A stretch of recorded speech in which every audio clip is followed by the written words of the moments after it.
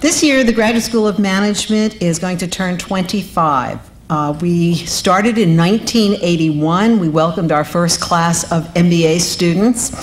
And this occasion tonight seems to be a fitting way to kick off our 25th year as a business school. I'm very proud of what we have accomplished in 25 years, and I'm looking forward to celebrating this accomplishment with all of you over the next year and a half.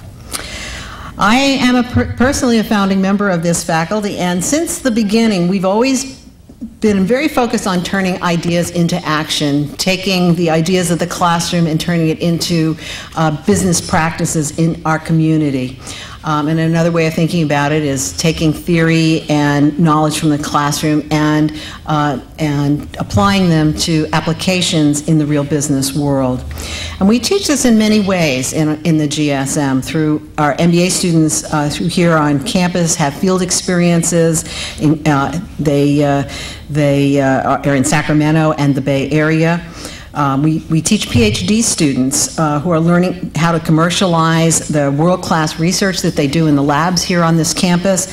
And our undergraduate technology management minors, we give them a little bump up in their first jobs out in the business world so that they understand something about the business context in which their science and engineering educations have taken them.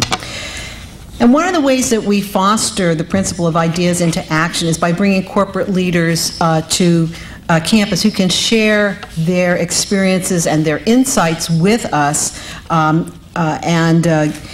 this last year, we've had quite an extraordinary lineup of people. These people have included Bill Sullivan, who's the president and CEO of Agilent Technologies, and Bill is also a UC Davis alum. He's an Aggie. Bob Eckert, the chairman and CEO of Mattel, and Peter Klein, former senior vice president of Gillette. And tonight, I'm very pleased to welcome John Morgridge, who is the chairman of the board of Cisco Systems. John joined Cisco in 1988 as president and CEO. And during his tenure, Cisco has become the world's largest network equipment supplier with more than $20 billion in revenues and some 34,000 employees in 65 countries. As chairman of the board, John continues to champion a range of education, philanthropy, and corporate citizenship initiatives, and he's going to talk about some of those tonight. He's also a guiding force behind the company's long-term commitment to focusing on basic human needs, on responsible citizenship, and access to education. And John and his wife, Tasha, personally support a range of education, conservation, and human services initiatives. John serves as a very busy man, and he serves on the boards of CARE, the Nature Conservancy, Business Executives for National Security, the University of Wisconsin Alumni Research Foundation, and the Cisco Foundation, and the Cisco Learning Institute. So John, I want to thank you very much for taking time to speak to us on important issues, speak to our campus and our business community. We're delighted you can join us, and thank you very much for making this possible. John Morgridge.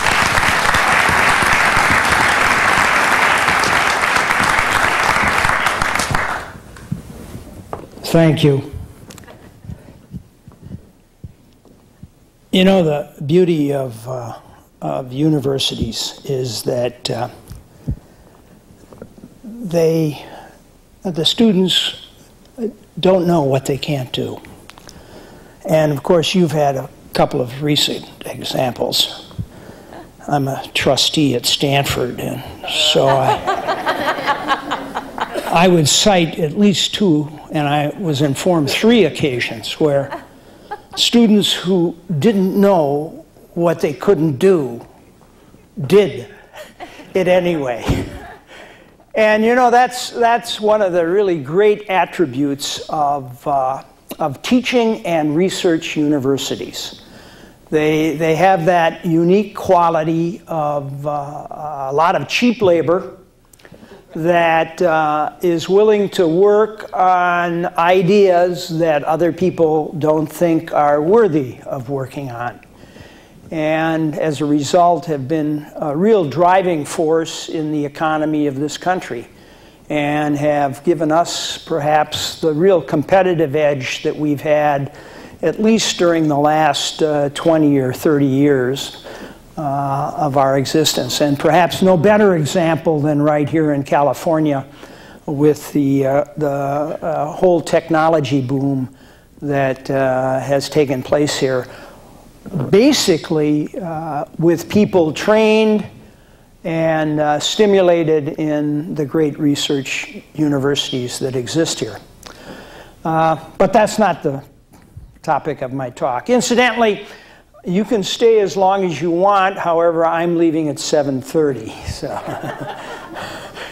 usually it's the other way around.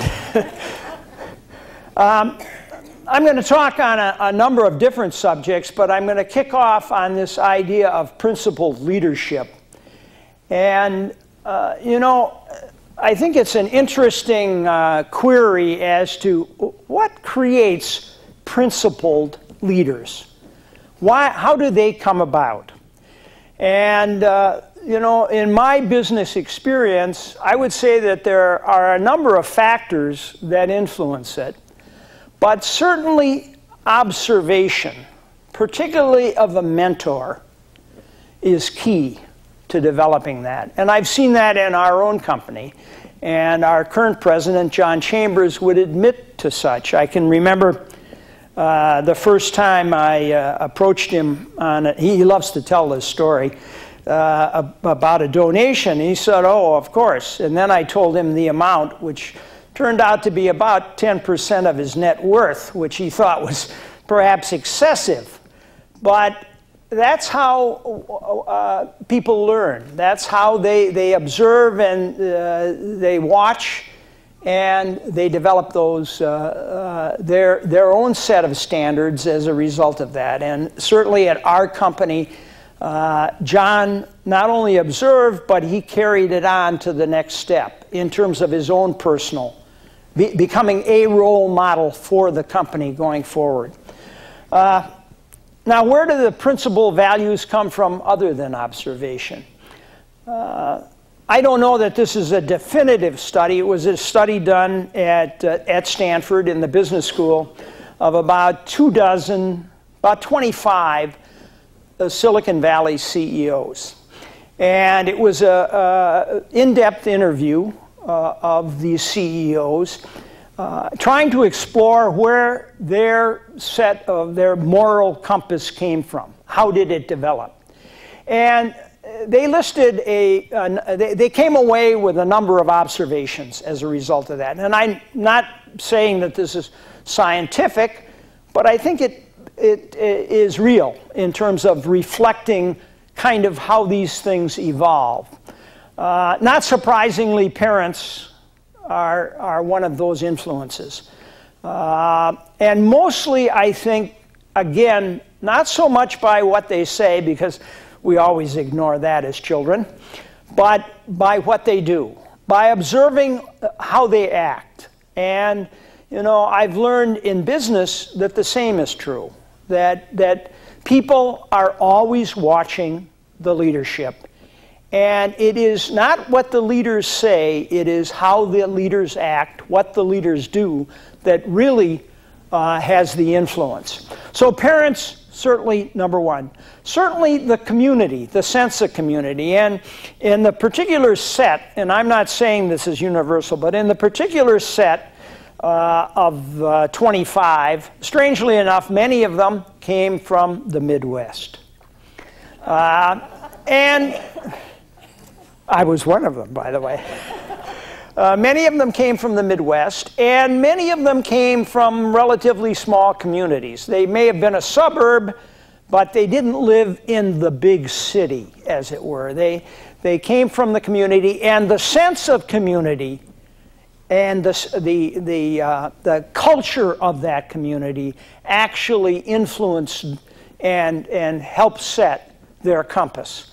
And certainly that was my experience. The community I lived in, the standards that were set and expected. I'm sure, I don't know how many of you have read General Powell's book, but certainly sense of community in his life was very important in setting his moral compass. The fact that his aunts and uncles and his neighbors down the street knew what he was up to and would report on him if they thought it was inappropriate. And it's that, you know, in my own case, it was the doctor next door. His son happened to be my good friend, but he was always observing. He was always looking what John we lived right next door. He was always observing what John Morgridge was doing. Education.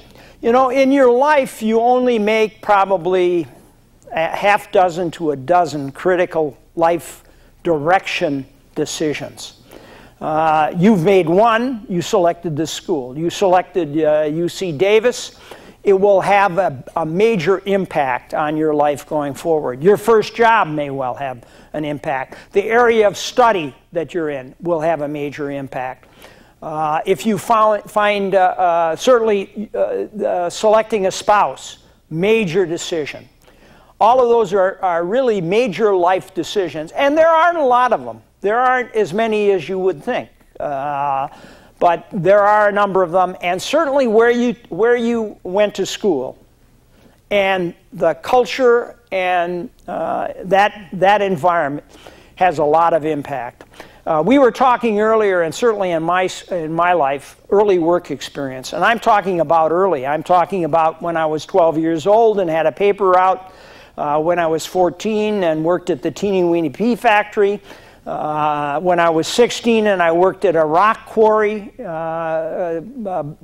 digging rock and hauling rock with a bunch of Italian stonecutters that really knew how to put in a hard day and made sure I did.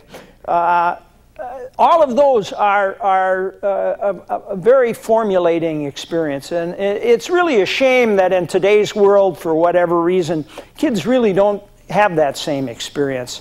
I know that on our college applications, we force some, but I don't know that they're the same kind of experience that my generation was treated to. And maybe we've lost it. If you grew up on a farm, certainly you experience it. You experience a lot of those things, but there aren't many farms anymore, so most of us don't live on farms. And so we don't get that kind of shaping and understanding of work and the importance of doing a good job. But certainly in the study that was done of these 25 executives, all of these factors were important in terms of shaping their standards, their ethical standards, not only as from a corporate standpoint, but also from an individual standpoint. There are a couple others that were in the study. Carol Bartz, who is head of Autodesk and also happens to be on our board, and Jim Morgan. She's from Wisconsin, by the way.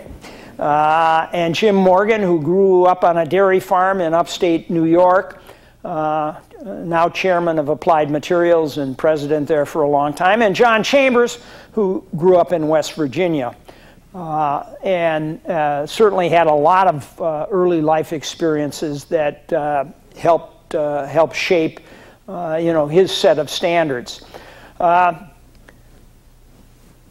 All of these, and quite frankly, in terms of a corporate environment and a university environment, each has its own kind of culture. And remember, culture is basically beliefs and behavior. Beliefs and behavior. And those are shaped. They'll happen without direction. Every institution has a culture. Some of them are just randomly created. Often they reflect the early leadership of the company.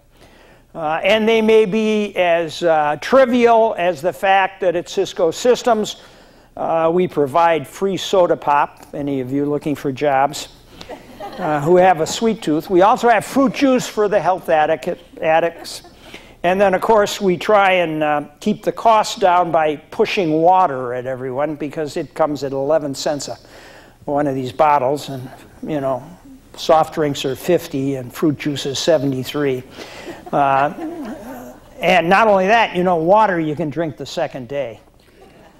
With a lot of the, we actually had a CFO, Larry Carter. I was up hunting with him.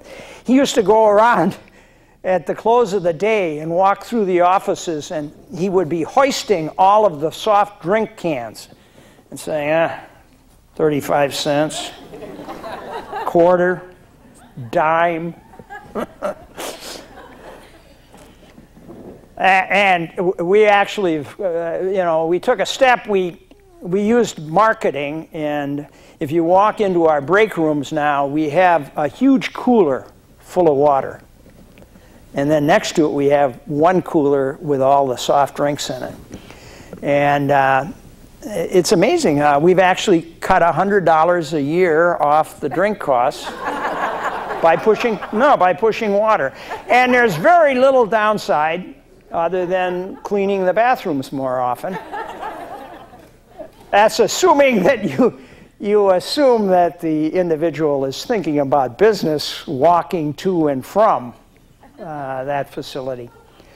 But culture, as I said, comes from a lot of different places, and you can actually shape culture. And in today's world, there are a lot of tools that can do that. You know, if you looked at IBM in the 1980s even, it was really a collection of individual companies. IBM Japan was not the same as IBM Argentina. IBM Argentina was far different than IBM Germany. IBM Germany was different from France, of course. And so it went. There were a lot of different cultures. With the internet and verbal communication, you can now create relatively universal cultures across cultures. You do it in two ways. One is communications. The fact that if I'm in Tokyo, I can get the news every bit as quickly as if I'm in San Jose. I am not a deprived citizen. I'm not someone that they don't want to know. They actually tell me what's going on a real-time basis. And the second is that through establishing a series of processes, you actually develop a standardized culture. We do 360s. Everyone knows what a 360 is. That's a total review of an individual. We do 360s all over the world. That's a cultural attribute of the company. It says something about the culture. Every Monday morning, every sales rep, every place in the world forecasts the business that they're going to close that week. That's a process that in effect transmits a certain cultural aspect with it. You can go on down the list: finance, HR, manufacture, all of those through the network using a standardized set of tools and processes, procedures. You actually transmit a set of a certain culture.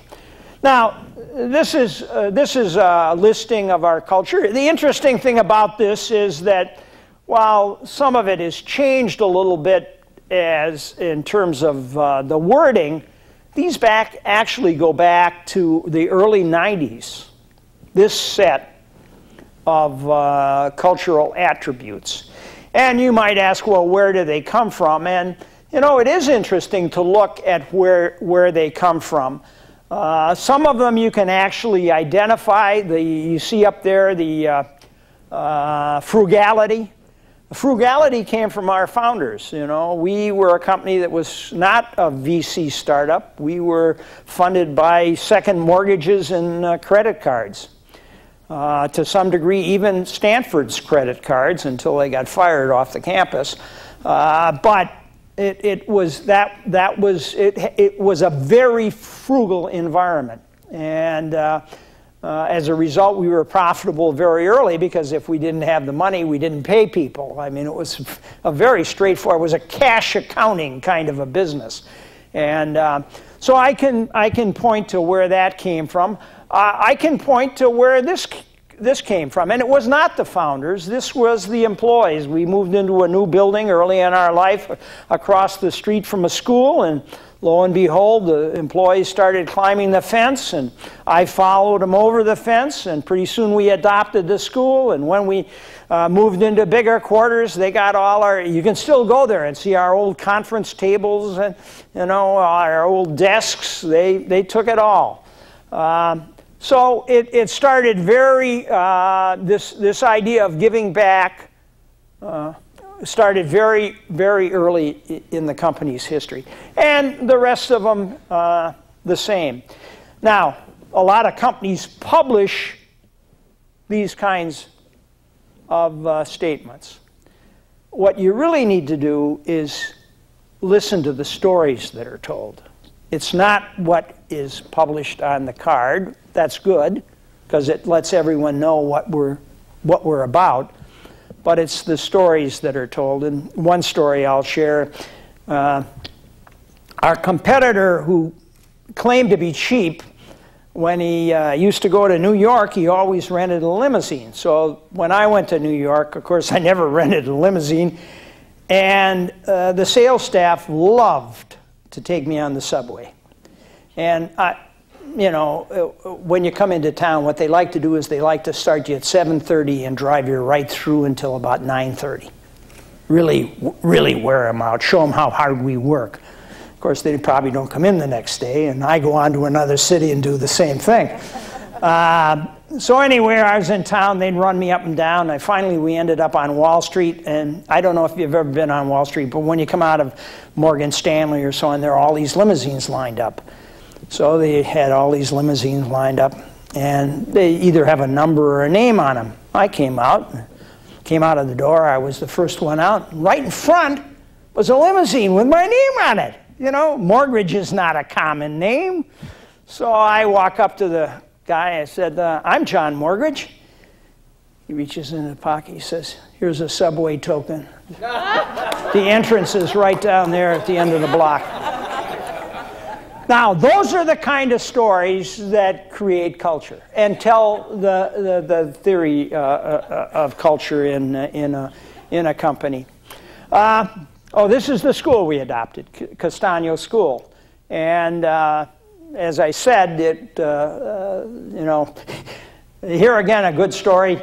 This is Marty Hargrove, who was the principal. She isn't anymore, but she was the principal. And I used to go over and be principal for a day. So one day she said, gee, why don't you let me come over and be president for a day? So we did that. So I come back at the end of the day. She says, you know, John, I think I like your job better than mine. You don't mind if I stay, do you? But it's been a long relationship with that school, and it involves a lot of our employees. It's those kinds of examples that set the tone and the culture of a company. These are the major stakeholders, you know, for most companies. And the key to a successful company, and one that has the right standards, is if they treat all of those stakeholders. All of those stakeholders. Not just the employees, not just the stockholders, not just the suppliers, not, you know, go down the list. And it's a long list. And it includes a lot of, and the really great company is well measured by all of the constituents, because that reflects the real deep culture of the company, the kind of company it is. And we all know examples of that, you know, because sometimes it's reflected by the person that you deal with. Your impression of an airline is the clerk that's in front of you when you have a problem and how they react to you. And how they react is a reflection of the culture of that institution, what they've been empowered to do. And, you know, early on in our history, like many high-tech companies, we actually sold some products that didn't work. It's been kind of standard in our industry for a long time. Now, when I say they didn't work in a certain set of circumstances. And so we had pretty much a standard approach. If a customer called and said the equipment was down, first we'd say, "Oh, really?" And they'd tell us about the bug, and we'd try and fix the bug. But we empowered our employees that if they couldn't come up with a solution within a relatively short period of time, just ship them a new product. Just ship them a new product. You are authorized to ship them a new product. Anyone in the company is authorized to ship a new product to a company that's in distress. Now, we might subsequently go back and evaluate why it failed and whether indeed it was our... We wouldn't even ask if it were our fault. If it wasn't working, that's what we did. Until we, you know, mastered a set of tools. But it speaks to the kind of culture and the empowerment that you give to the people within the organization. And they sense it, you know, very quickly as to what they're empowered to do. I think the important word here is obligation. You know, this is a company that has been very, very successful. I joined the company in when was it now? 1988. I was the 35th employee. Today we have probably 37,000 employees. When I joined the company, we did $5 million. Today we do $24 billion. That kind of success is not just our success. We didn't create that. We responded to it, but we did not create that, you know. A lot of factors created that. Davis was part of it because we have some of your graduates. So as a result, we have an obligation to give back to those that helped make us successful. And I think that it's that understanding that's important in a business culture. The fact that the leadership sets that standard. You know, I tell our people, as does John Chambers, that we are a community citizen in every city and area where we are. Not just in San Jose, where our headquarters is, but everywhere. And that we should respond in that environment that way. We should be a good citizen because that's our obligation. I know that some of you may be familiar with the fact now that a lot of companies are publishing kind of a citizen report. And it covers everything from product responsibility, the environment, how you treat the environment, certainly employee welfare. I mean, we have a wonderful case currently brewing with our friends at Walmart. Right or wrong, they are perceived as not treating their employees fairly when it comes to health benefits. I don't know if that's true or not. But it seems to me that you should not, you should develop it in a way and respond to it in a way where the employee thinks that. Because if the employee thinks you're treating them reasonably fairly on this issue, then the public will not perceive differently, generally. And certainly in our case, and you've got to do it before the fact. You can't do it after the fact. And that gets back to culture. That gets back to leadership. It's got to happen before the fact.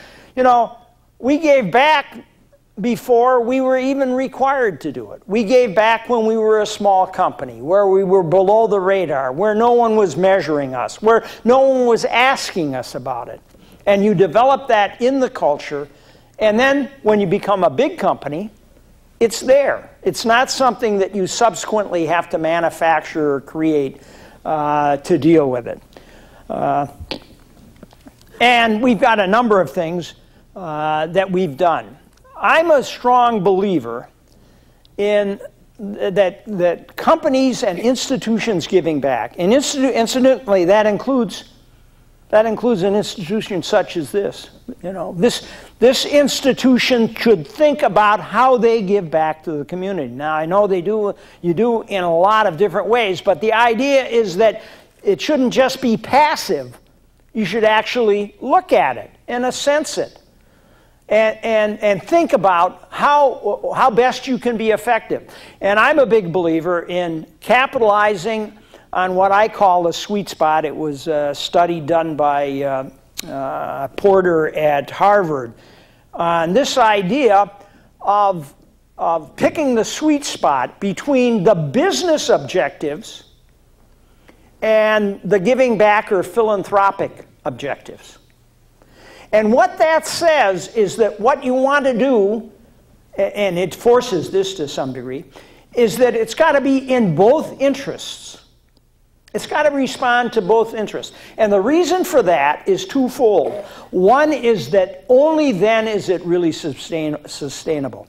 You know, if our president happened to go to UC Davis, he might well have a fond spot in his heart, and we as a corporation might do something extraordinary for Davis. But I can guarantee you it'll only last until he's replaced by a guy who went to MIT or a woman that went to the University of Wisconsin. And then guess what? It goes somewhere else. If you want to sustain it, then it's got to be in both people's best interests. And the other thing that causes is it causes you to capitalize on all of your assets. You know, if you look back at corporate philanthropy historically, much of it was really capitalizing on a limited set of the corporate assets, generally cash, either cash or product. And corporations have a lot of additional talent that they can apply in giving back. Not the least of which is their human capital. Now, if you're going to capitalize on human capital, then what you want to do, then if you're looking at your business sweet spot, guess what? It plays to their capabilities.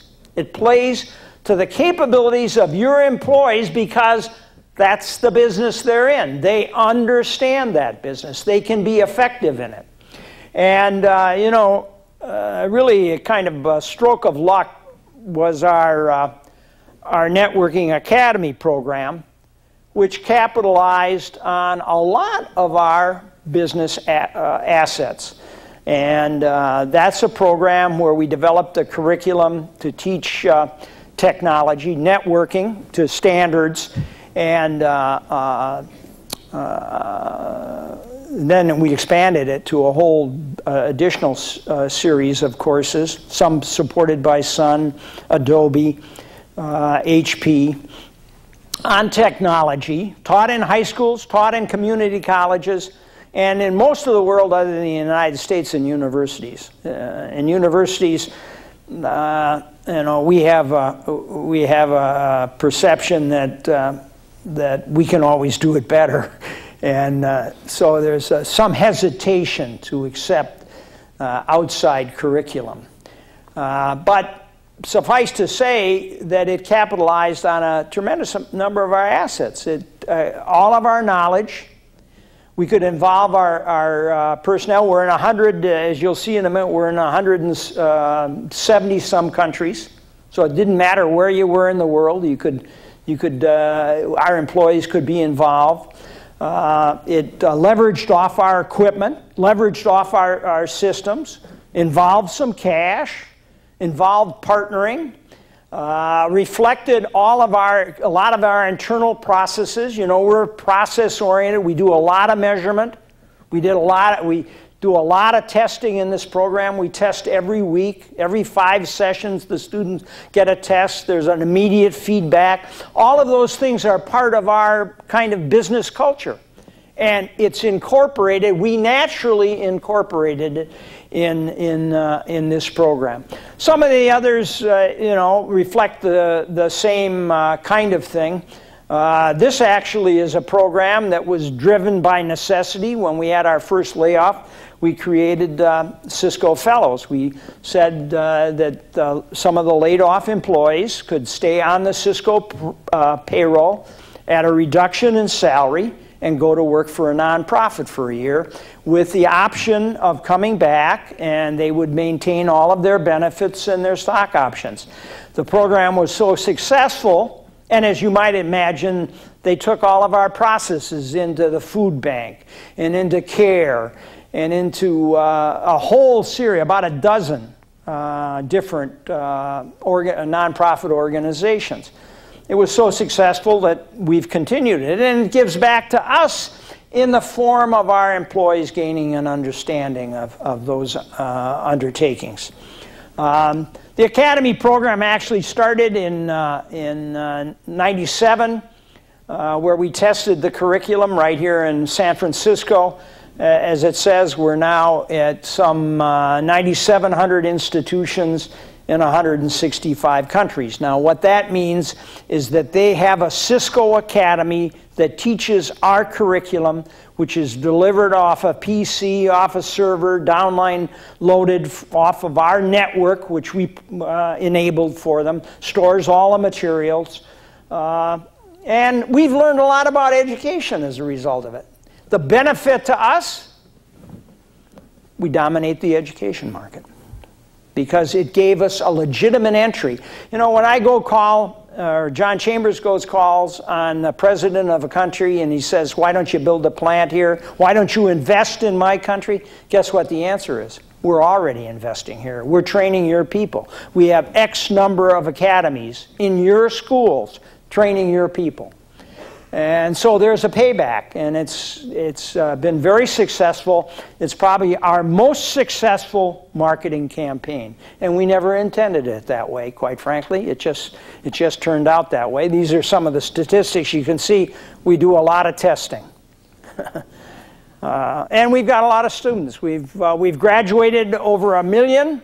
They've gone through 4 semesters of this, and we've got about 500,000 currently enrolled around the world.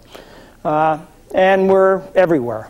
And you can see the number of institutions and the fact that it's been a unique way of giving back, a very unique way of giving back. And we've leveraged off that. We were successful in that, so John Chambers committed to take technology to Jordan. And you can see we have a bunch of other partners, which is incidentally one of the other things that's been interesting about giving back, is you get involved in a lot of institutions that you might normally not be involved in. You get into all different parts of the world community that a lot of businesses never touch. But by giving back, you're part of it. And there's a repayment in that. This is a program, a math program, where we put an online math curriculum, K-12. It was developed by their instructors. 80 of them came together to write the curriculum. We've rolled it out now in about 100 schools in Jordan, and as they network their schools, they'll expand that. As a result of that, guess what? We decided to get involved in the schools in Mississippi. And we're going to, again, we've committed $40 million to what we call the 21st Century School Initiative, 20 million of which will be spent in Mississippi at 32 schools, 7 districts, and many of the small town schools will actually network the community. Now, is there a payback to us? Absolutely. Absolutely, there's a payback. These are great models that we can market to other communities. But it's a great way of giving back to these people who have faced a terrible disaster. The other thing is, and this gets back to leading by example. You know, very early on, this company's been very good to my wife and I, to our family. Very early on, I started matching employee giving. And you can see the kind of results that you get when you stimulate your employees leading by example. You can see the new partners that we have developed. We've had fellows at Save the Children, Catholic Relief, Oxfam, not World Vision, not the Red Cross, but we've actually had fellows at these institutions so that we have a relationship with them. We actually developed this portable communications kit. We did it with a thing called Net Hope, which we helped establish, which now contains 17 international NGOs. And 2 years ago, they said, we've got to have a mobile communications system. We sat down, we designed this one that comes in a suitcase, sets up a local network, has a satellite capability, and guess what? When this happened 6 months later, we deployed them, and we deployed them with these partners. We've also deployed them as part of Katrina. And you can see, again, big match. This all in 1 year, incidentally. And our employees involved. You know, these kinds of responses by employees are the result of the fact that the culture of the company says, this is what we expect you to do. This is what we're about. And that's why culture is so important in a company. Here again, they dispatched 5 of these as part of Katrina. And as I said, we had them available because we had created them in advance. This happens to be Pakistan. You know, the third tragedy in a row that occurred, and again we responded. Right now we're in our second harvest drive. I started way back in the early 90s, and we started out locally because the local food bank was great. So we got involved with the local food bank. We actually had fellows at the local food bank to redo their accounting and communication system. As a result of having a long time, 14-year experience with them. Started out locally, then took it nationally, now we're worldwide. And here again, you know, this kind of a culture is not necessarily endemic in Japan or China or in Scandinavia or in the UK. Often they look to government to do this.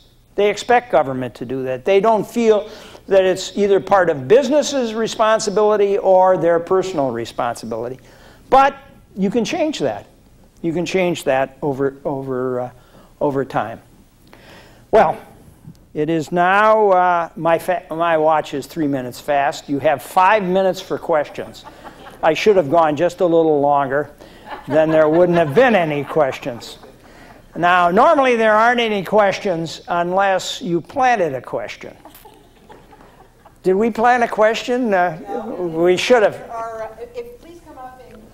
Oh, no, here, you can use this. Since you're right here in front. Thank you very much. It was very interesting. In your conversations with the board of directors at Cisco, when you come to making decisions about contributions and these value kinds of judgments, how do you develop a consensus and what becomes important in that discussion? That is the one problem with this idea of the sweet spot. Because what board of directors then asks, okay, give me the measures of the impact on our business of your philanthropy. Now, we have some measures. I can tell you, sir, that we are in 98.5 of the congressional districts in the United States. What's that worth? What impact does that have? I can tell you, sir, that when John Chambers called on Tony Blair, the first question he asked was, "We love your networking academies. Can you do the same thing in medicine for us?" So, you know, and we've sold a lot of equipment. You know, we've sold a lot of equipment. There is equipment involved in the academies. We've given a lot of equipment, but they've bought a lot of equipment. More importantly, the schools have bought a lot of equipment. More importantly, when we go in and call on the state head of education, normally he'd say, "Yeah, you're in here peddling." Oh no, sir, we're not in here peddling. We're in here to talk about our network academies in the state of California, where we have 346 of them. And how can we better develop that program to impact the students of this state so that they're prepared for the technology revolution. So, but it is a question we get asked as a result of trying to hit the sweet spot. They say, okay, tell me what the business impact is. What does it mean and how do you measure it? One other question. Actually, I guess we could have two. Hello, thank you for the courtesy of coming here. I'm a long-in-the-tooth graduate student at the Institute of Transportation Studies. Maybe one hot-button question, and perhaps the reason you should have gone longer. The issue specifically of outsourcing and, you know, countryhood and nationhood and borders and things like that, with capital mobile and product mobile, but people not, and, you know, some of the dislocations. How does it? Here's a specific question to your kind of general presentation on values. Thank you. Well, of course, outsourcing has been around forever. And the thing I think that has changed is the speed of the mobility of moving. And what it says really is that any country that chooses not to invest in education will be at a severe disadvantage in the future. Because to some degree, business is going to go where the best minds are. You know, I can remember early on looking at a cheap place to put our accounts payable and accounts receivable organization. And we looked at the cities had to be within an hour's plane ride.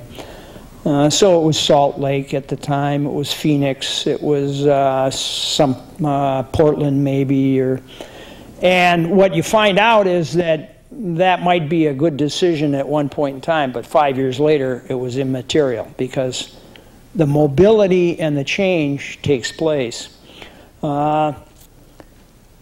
Certainly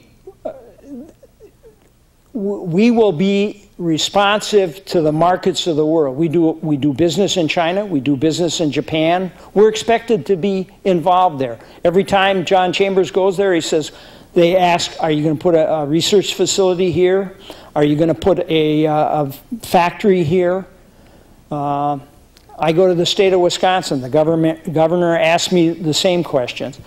And the answer to those questions is that we're going to put our facilities where the brightest and most capable people are. And that's why we're in Silicon Valley, because there are a lot of them there, and we attract them from all over the world. I hope we continue to do that, because it's been a real competitive advantage for us. You know, we take not only the best of the United States, but we take the best of the world. They come here to this campus, and they stay. I don't know. I think that if business sets its standards at a level where they're responsive to human needs, irrespective of where they are in the world, which is what we attempt to do, that it can't be viewed negatively. And, you know, business in this country lobbies continually. I mean, Bill Gates is on the road perpetually lobbying on education, that we need to invest more. But we as a people have to make that decision. We have to decide that we're going to spend it. You know, here in California, we spend what, $5,200 per student, K-12, something like that, $5,700. I think it's pretty clear that you can't run a first-rate, well, we've proven that. You cannot run a first-rate K-12 education institution if that's all you're willing to invest. You've got to invest more. And it doesn't guarantee, you know, there are states that, like New Jersey, that spend 10 or 11, and you can question what they get back. There are a lot of other factors, but it starts with investment. It starts with some meaningful level of investment. That's been our competitive advantage. In the future, I think in the next decades, it will be the basis of competitive advantage, whoever has it. I don't know if I answered your question, but. I'll accept that. Thank you. Yeah. One last question.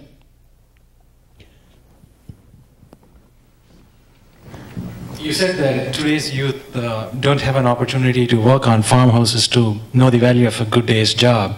What can we do now to retrofit that into our lives? You know, that's a tough question because, for this country, because we are so litigious. You know, I would love to have a program at Cisco for high school kids, but it would be very hard to do. It would be very hard to do. I do think this, however, and that is, I think that we as parents are part of the problem. We as parents are part of the problem. The United States generally is as safe or safer than when I was a kid. And when I was a kid, I went everywhere. On my bike, and in canoes, in cars. Kids don't do that anymore. The parents won't let them. The parents won't let them.